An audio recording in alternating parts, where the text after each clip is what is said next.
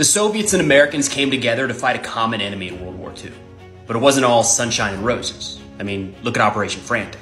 Frantic was a shuttle bombing operation, where American planes would take off from Great Britain or Italy, bomb targets in Germany, and then land in the Soviet Union. From there, they'd rearm and do the same thing in reverse, potentially hitting targets on the Eastern Front that were normally out of range. It ended up not being very effective.